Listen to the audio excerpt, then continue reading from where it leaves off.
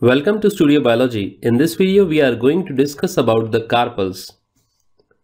Each carpel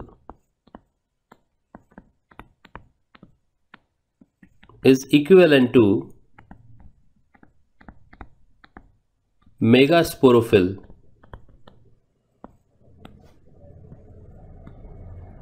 All carpels in a flower are collectively termed as gynoecium.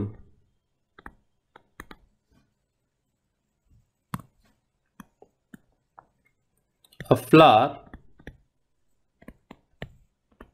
may have one or more carpels. Carpel represents the female reproductive part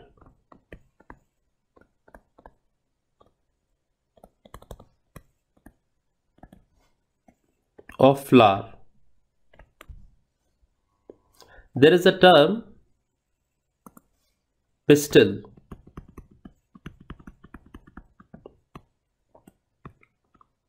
Now, what is pistil?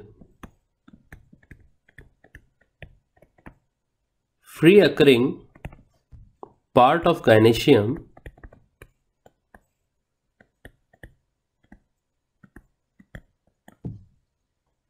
is pistil, and a pistil may be having, or it may have, one or more carpels. Another term to be discussed is pistillode. Pistillode is sterile or undeveloped pistil. Now, a typical carpel consists of three regions. First one is stigma, second is style, and third one is ovary, which is having ovules. So these three structures constitute one carpel. Stigma is meant for receiving the pollen grains.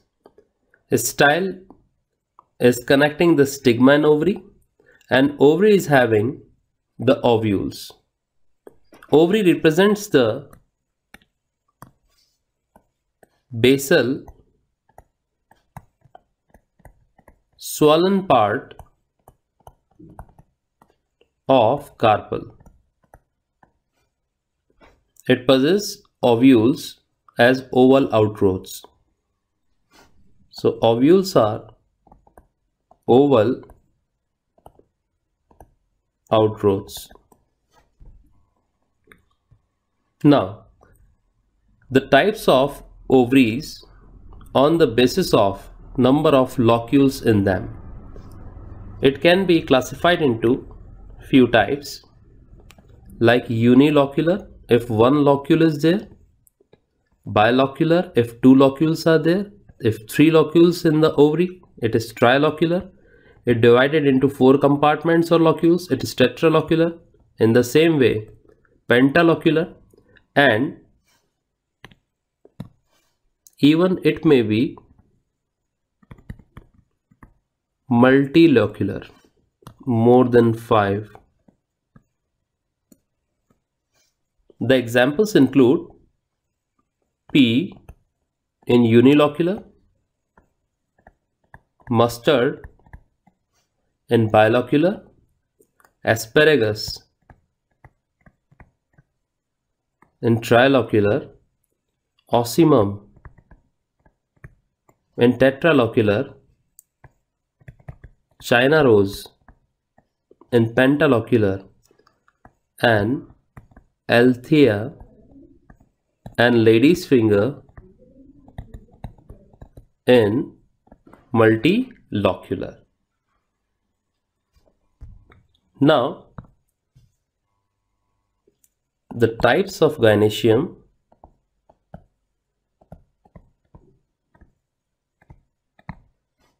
on the basis of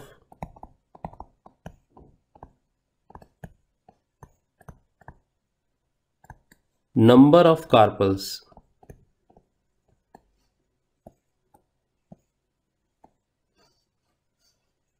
These are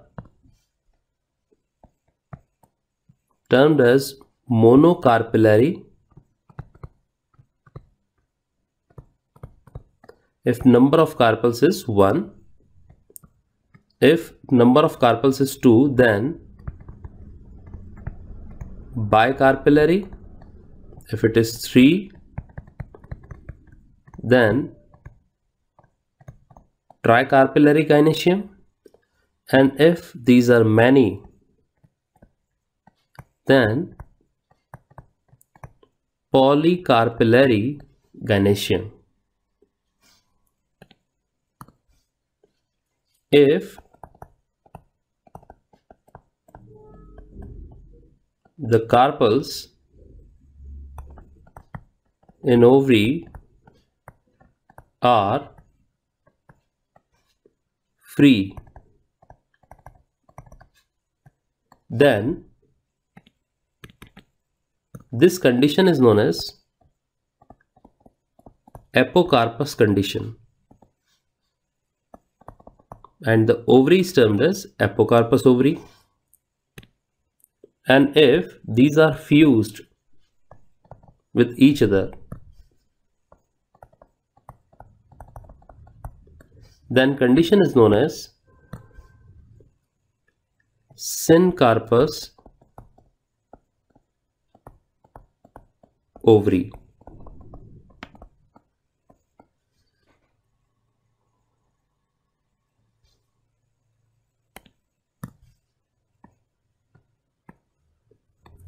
And an ovary can be described by combining these two conditions.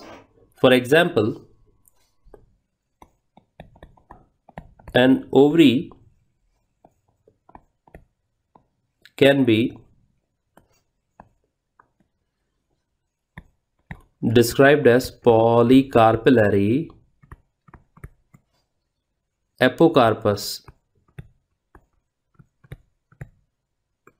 So this is found in rose, lotus and ranunculus. If an ovary is bicarpellary syncarpus, it means that it is having two carpels which are fused. The examples are mustard and petunia.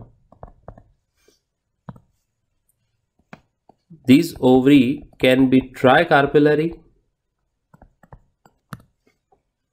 syncarpus.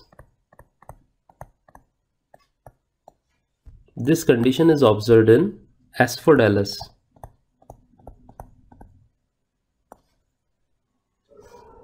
And it may be polycarpellary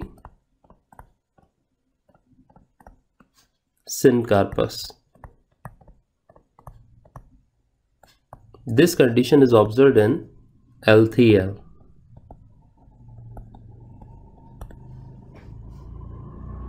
So these are the various terminologies regarding the carpels. Thanks for watching this video.